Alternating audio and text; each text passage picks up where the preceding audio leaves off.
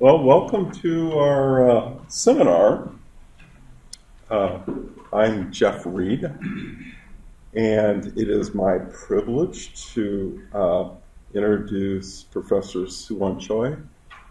He is a professor at Hanyang University, and he's probably one of the most well-known Korean wireless professors there in Korea. Absolutely. He's very well known for his hardware work and his work in standardization activities. You're going to hear today about one of the standardization activities he's involved in, but I've worked with him before with a Wireless Innovation Forum coming up with standardized APIs for smart antennas, and we also share other things in common. He started as a professor in 1992, as I did as well.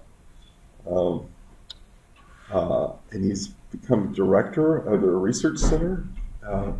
Has about 98 students within that research center. He also has done a lot of patents, well, lots and lots of journal papers. But what perhaps makes him a little different than the average, than a U.S. faculty member, lots of patents, lots of development of intellectual property. He has like 50 plus patents. Quite amazing. So I am looking forward to hearing your presentation, Professor Choi. Oh, thank you very much. Kind of too much flattered. It's my great pleasure and honor to meet all of you here, and I like to thank Jeff once again for this wonderful opportunity of presenting my work that I have been doing in ETSI, ETSI, European Telecommunications Standard Institute, for the last 5 years, and I hope I can summarize 5-year work within 40 minutes today. So if I happen to not be able to finish up all the slides today, then I can make my presentation in such a way that even if I stop, before the end of all the slides, then you'll be able to take a look at it by yourself and contact me later through the email. I'll be happy to reply you for possible comment or questions. Okay. The title of my talk today is ETSI's RRS solution for MD reconfiguration. RRS stands for Reconfigurable Radio System. And we, in TC-RRS of ETSI, we developed standard architecture of reconfigurable mobile device, and we also developed interfaces related to that standard architecture. Okay, so let's get started. All right, and these are the contents of my talk today. And I was planning to introduce my research center very briefly, but let's do it later because we are kind of short, having a short time. So these are the research area performed by myself and my 12 colleague professors in my research center. And my research personally lies on mostly on physical layer. So I'm developing software modem for multimode mobile device. By multimode mobile device, I mean SDR, mobile device, which is reconfigurable.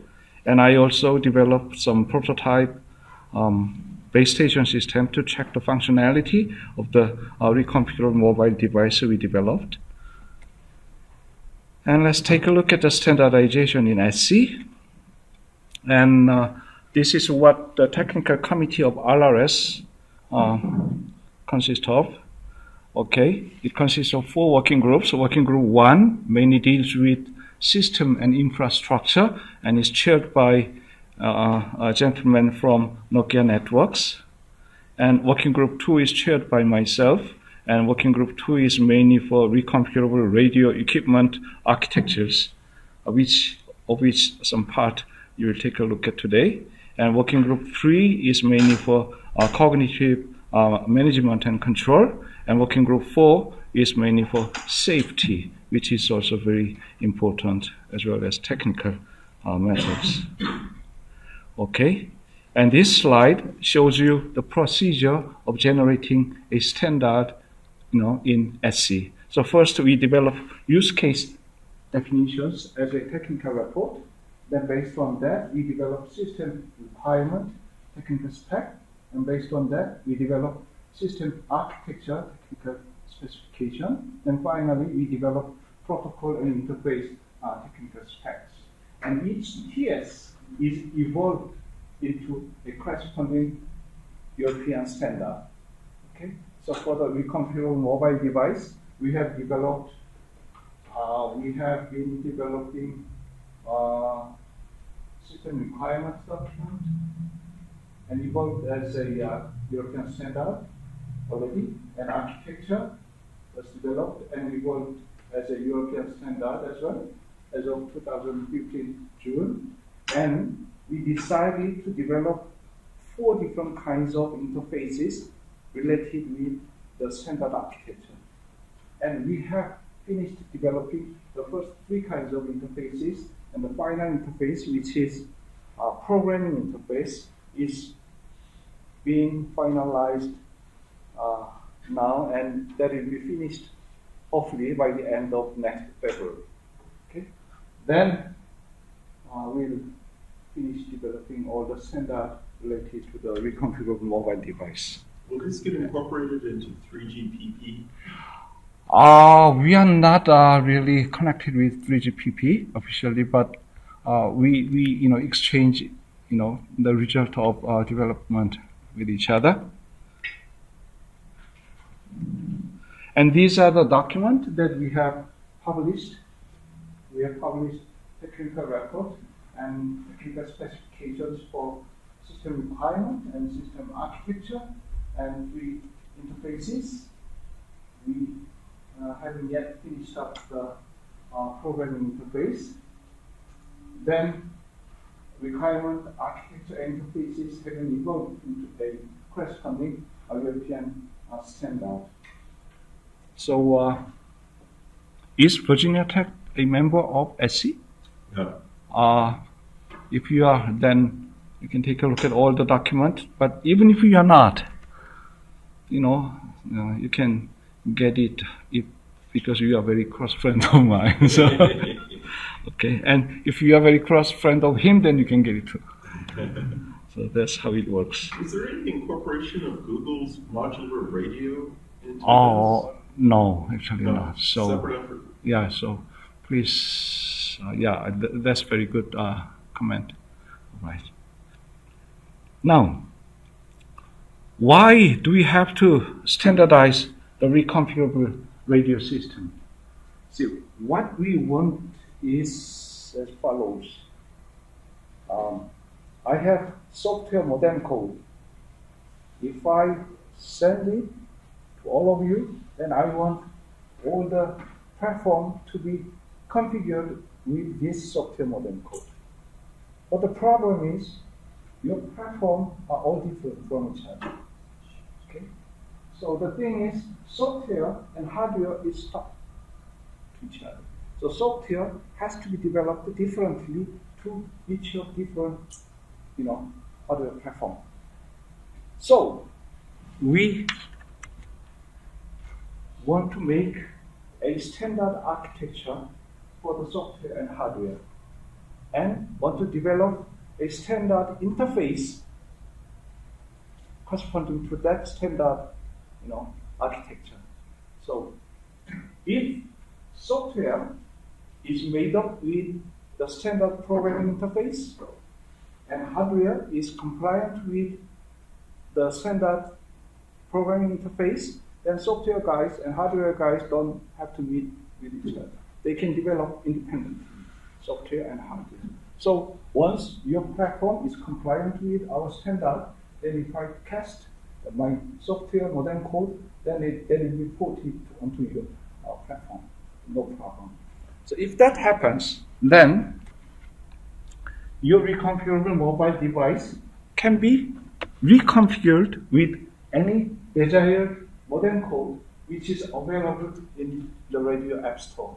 So you can have your LTE code downloaded from the Radio App Store, or you can have any desired radio application store from the Radio App Store.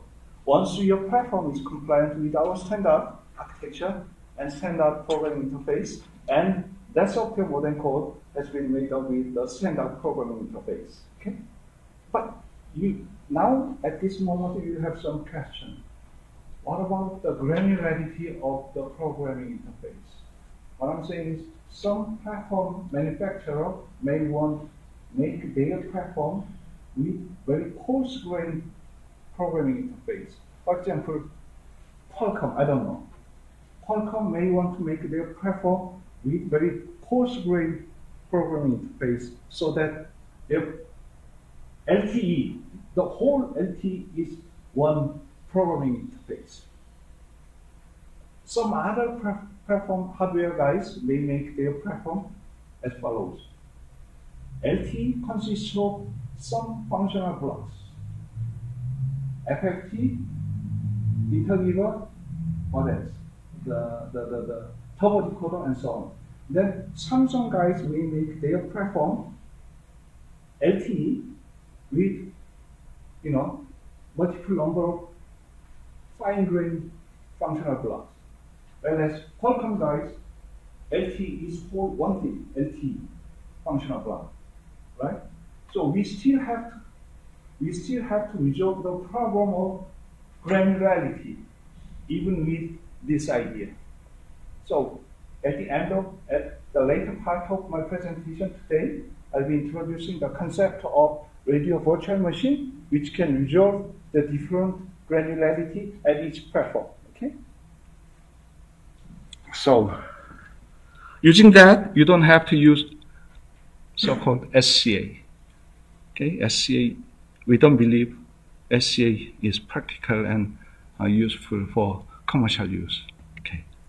Now. So would this change business models? For instance, I could buy a generic phone at Best Buy, and I select the code at the App Store of the best modem. So would it enable that kind of a business model where you could mix and match? That's right. If your cell phone adopts a platform which is compliant with our standard, that means your platform is capable of executing all the standard functional blocks defined as a standard programming interface in our working group.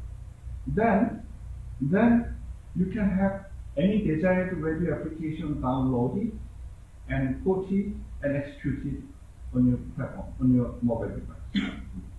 So this would create a competitive market then, and the software that. Yeah, that's very important question. Another question is, why does my cell phone have to be reconfigurable? So I think we can answer the question, in this section. Now, mobile device can be classified into many groups according to reconfiguration capabilities. Okay? So class 0, no reconfiguration capability. Class 1, as you go below, the reconfiguration capabilities, increased. Now, let's take a look at a little more detail about that. Class 0 is equipped with a fixed hardware modem chip. So, software download is not allowed. And class number 1, equipped with multiple number of fixed modem chip. Say the first one is for WCDMA, the second one is LTE, maybe the third one is for Wi-Fi and so on. Still, it does not allow the software download. Okay, now from this class and below, 2.5 and below, well, the mobile device allows software download. Okay, but this class 2, 3, and 4, we use executable code. We download the executable code.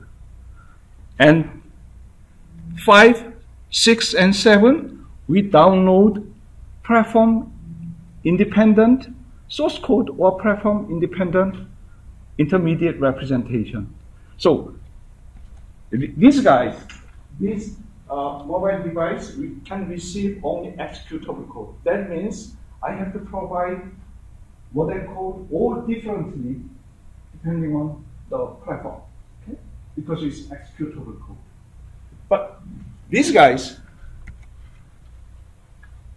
receive modem code in the form of platform-independent source code or platform-independent intermediate representation. By intermediate representation, I mean the result of front-end compilation. Okay? You make modern code with, C or C++, whatever, that's source code. Then you use front-end compiler. Then the result of front-end compilation is intermediate representation. This is not yet executable code, but this is platform-independent code. Okay? Then, having that in your mind, class 2 and 5 is equipped with programmable modem chip, and so that you can have the desired radio application code downloaded. If you want a new additional radio application code, then you have to change the entire modem code from the beginning, so that having that desired new one in it. Okay? So this is how the class 2 and 5 works.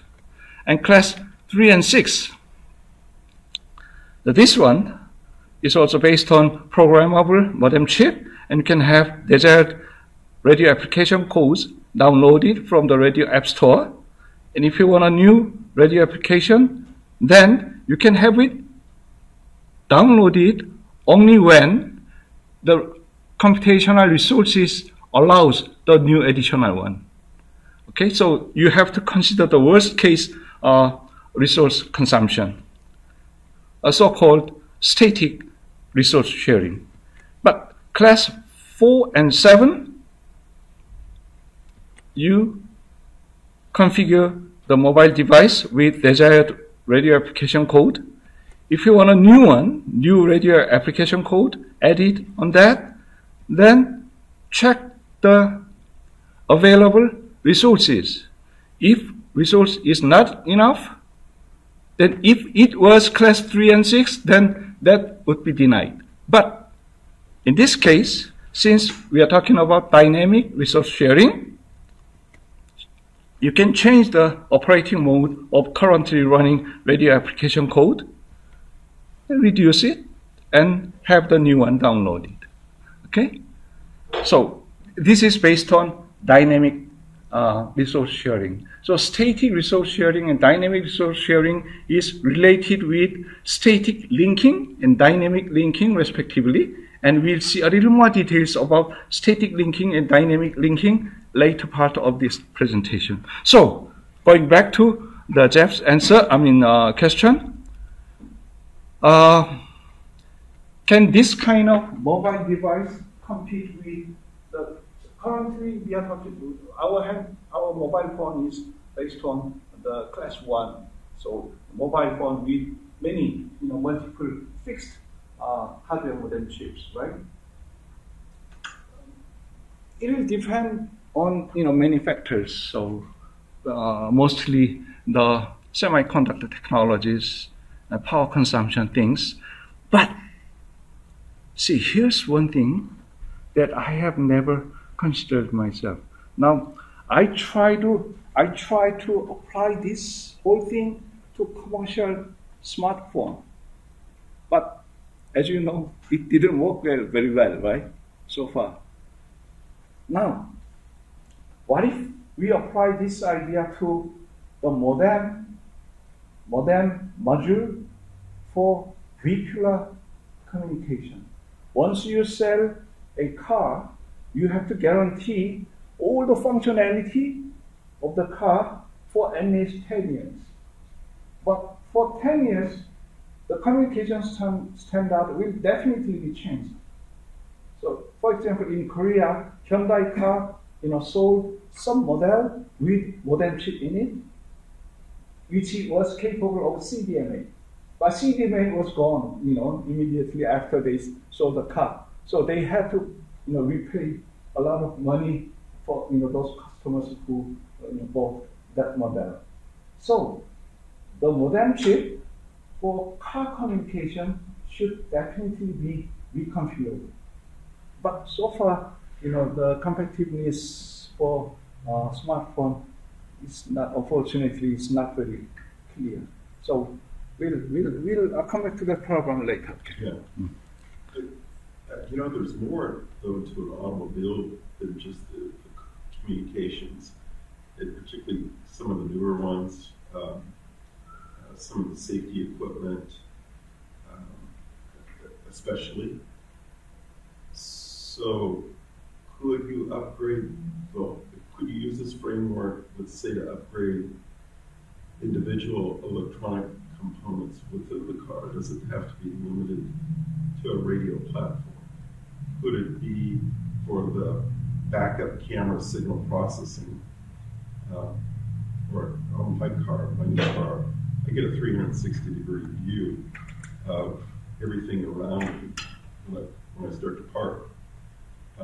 Really some clever signal processing, but I can see where it could even be more clever. Yeah, that's a very good point, I think. Okay, so we are now ready to introduce the standard architecture of the reconfigurable mobile device. Okay, this slide shows you the standard architecture. On the bottom, you have physical layer, which I say radio platform, and we have unified radio application component here, which is the thing that you have downloaded from the radio app store. So once the radio application code is downloaded onto your mobile device, which we call radio system, radio computer. Okay? It's called unified radio application because once it's downloaded onto your mobile device, no matter whether it was LTE or CDMA or WCDMA, it's nothing but a software to be executed on a computer. So that's why we call it unified radio application once it's downloaded on your mobile device. And we have a part of real-time operating system, which I call radio control framework. This radio control framework shall provide 5 functionalities as shown here. Let me introduce this one first before I go to radio control framework. We have another component which I call communication services layer, which provides 4 functionalities. For example, administrator generates a command to install or uninstall the desired or undesired radio application code. Okay? So that command is sent to configuration manager, and that command is executed by this guy. Okay? That command is transmitted from administrator to configuration manager through the interface which we call GUI. Okay? Another functionality of communication services layer is done by Mobility Policy Manager, NPM. NPM generates a command for activating or deactivating the desired or undesired radio application code respectively. And that command is sent to Radio Connection Manager and executed by this guy on real-time operating system. Okay? And similarly, we have networking stack for receiving and transmitting user data and monitor to process the context information generated during the procedure of executing radio application code. Okay? So we have, anyway, communication services layer, which does not have to operate on real-time basis. So we believe communication services layer should be on non-real-time operating system. And here, this is once again a part of real-time operating system, radio control framework, which provides 5 functionalities for installing or uninstalling the radio application code, or for activating or deactivating radio application, or for data transfer, sending and receiving the user data, or to control the spectral resources. See, we are talking about many radio applications. LTE, WCDMA, each of which might use different spectrum resources. So you have to control the spectral resources, which is provided by MRC on radio control framework. Also, you have to control and schedule the computational resources on real-time basis. Okay. So these are the standard architecture of the radio computer. And this slide shows you a reference model of standard architecture.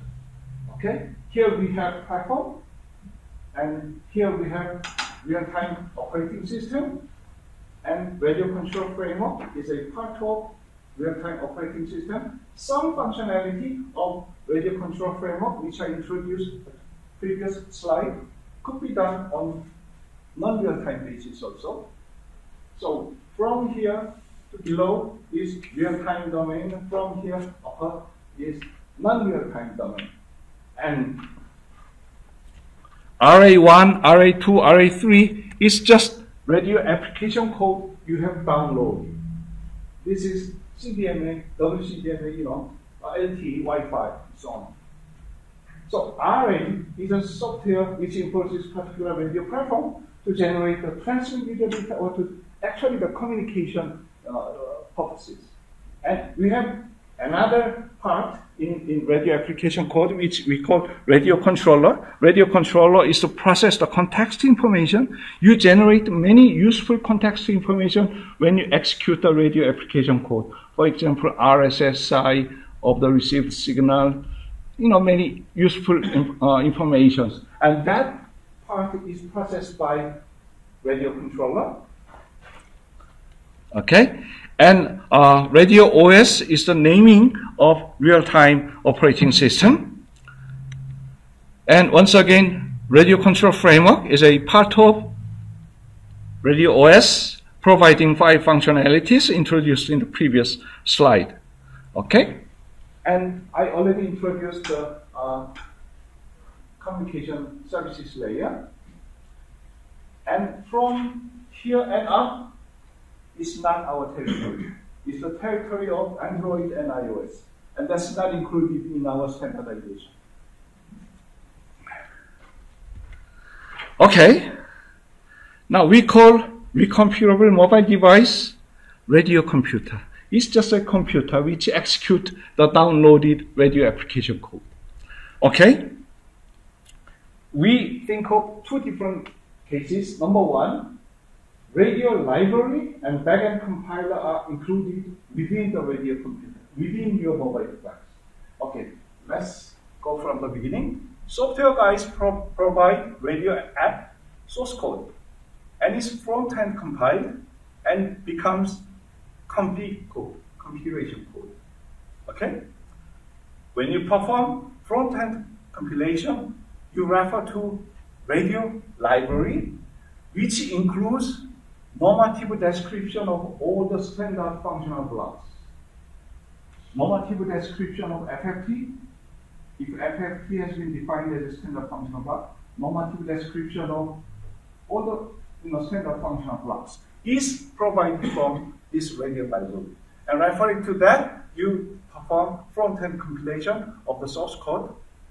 Then, together with the radio controller and config code, it forms radio app package. So radio application package is uploaded on App Store, radio App Store, and downloaded into your radio computer, and backend compiled using another radio library.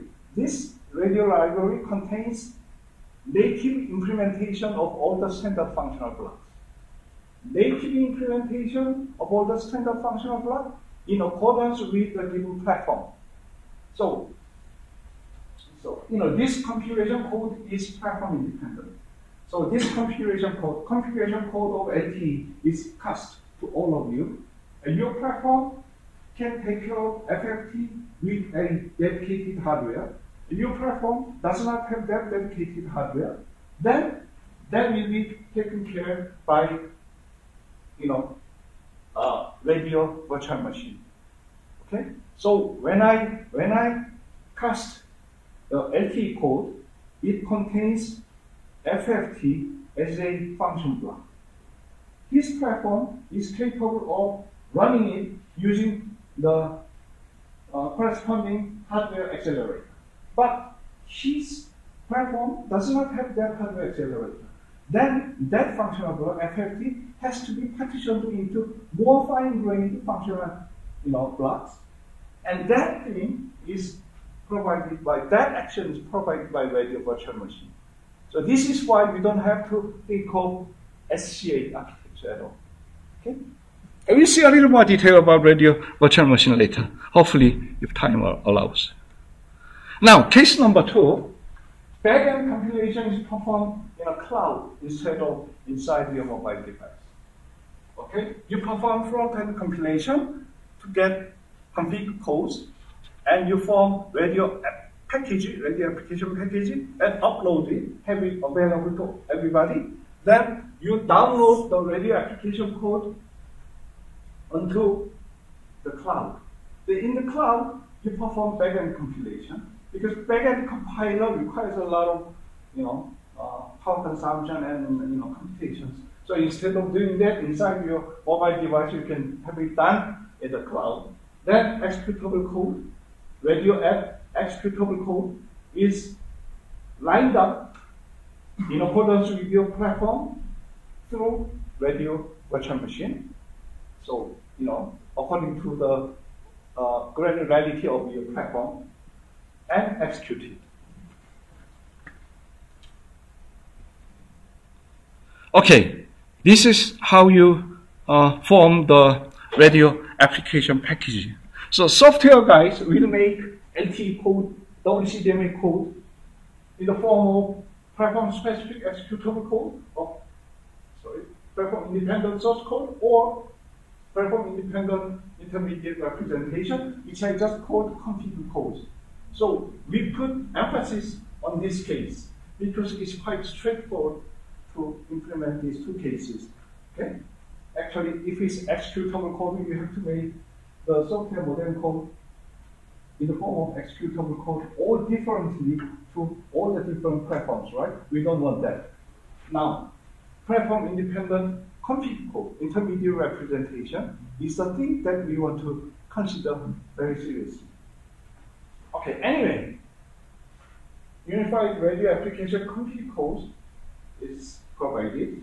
Then you add metadata on that, and radio controller should also be added to form radio application packaging. The purpose of metadata tells you which functional block should be executed first, and which one next, which one, and so this one, metadata tells you the order of executing all the functional blocks in a correct order. Okay? So this thing is uploaded in Radio App Store. Okay? Now we want to see just a little more detail about distributing the radio app package and installing the radio app package on your mobile device when it's given in platform-dependent executable code. So the source code is compiled all differently, has to be compiled all differently depending upon the target platform. Then the executable radio application code is downloaded and executed. It's quite straightforward. It's already executable code. Now is the case of platform-independent source code. Radio App Store provides the modern code, radio application code in the form of source code. So what you have downloaded is source code. So you must have compiler in your mobile device, or you could have compiler in the cloud, as I said previously. Anyway, you have to compile it and generate the executable code and have it executed on your platform. Here, if you adopt the static linking, then radio library should be referred when you compile the source code. If it's dynamic linking, then radio library contains native implementation of all the standard functional blocks. Okay? And that has to be referred during the runtime on real-time basis. So for when you adopt static linking, the resource sharing should be done, statically, static resource sharing. Now, for dynamic linking, you are employing what? Dynamic linking. Dynamic resource sharing. Okay, which was mentioned previously when I talked about the class of mobile device. Okay, so for dynamic resource sharing, linking must be dynamic. Okay, and vice versa. Okay, this case, Radio App Store gives the result of front-end compilation. So Radio App Store, what you have downloaded on your mobile device is config codes, the result of front-end compilation. Then you have to perform back-end compilation on your mobile device. Once again, it could be done in the cloud. And you can adopt static linking, dynamic linking for static resource sharing and dynamic resource sharing respectively. Now, this tells you when do I have to stop? Now, 5 minutes ago? within 5 minutes, okay. All right. Sorry guys for holding you for a long time. This is exciting to me, so I hope this is exciting to you too. So, all right. I try to excite you as much as possible. All right, this is a slide shows the operational structure of unified radio application. If what you have downloaded is executable code, then it's quite simple. All the standard functional block and user-defined functional block, which is contained in a radio application that you have downloaded. For example, if you have downloaded LTE code, LTE or WCDMA, any waveform should consist of some functional blocks. Okay? And some of them are standard functional block, and some of them has not been defined as standard functional block, then we call it user-defined functional block.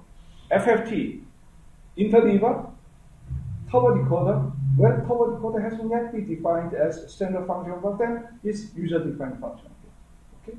So any waveform consists of bunch of functional blocks, and they are all bound as a one piece in the case of executable code. That's straightforwardly executed on your mobile device. If it's source code or intermediate representation, this is what it looks like. LTE may contain functional block number 1 and user-defined functional block, another standard functional block, and so on. If it's standard functional block, then your code does not have to contain the main body of this functional block, because it's standard functional block is given inside your mobile device as a native implementation of all the standard functional block is available inside your mobile device. It's like standard functional block pool. Okay? So you just call the standard functional block. But for the user-defined functional block, your mobile device does not know what this is. So software guys, when he makes the code of this LT or WCDMA, whatever it might be, must explain what this is. Okay? And this thing will have to be compiled in radio virtual machine according to the platform, situation, granularity of the platform, and executed. Okay. Now, the last topic, standard interfaces. We define 4 kinds of interfaces as SC standard. Number 1, standard between, interface between CSL, communication services layer, and RCF is called multi-radio interface. The command generated by these guys should be transferred to the corresponding entity inside RCF through this interface. Okay? And we define another standard interface between RCF and Unified Radio Application, which is referred to as URI. Interface between URA and RF transceiver is called Reconfigurable RF interface, RR5. And finally, these 3 guys have already been fixed as European standard. It's finished. And finally, we are making this standard interface, radio programming interface. It's like APE, which you know very well. Okay? Standard programming interface. Each of our programming interface represent the corresponding functional block, like FFT, turbo decoder, minor, all the functional blocks required for implementing the radio application. Okay? So we are almost finalizing this interface. Will be finished up by the end of next February. So the last part is a little more details about each of 4 interfaces. So I think you can take a look at, the later part by yourself, later.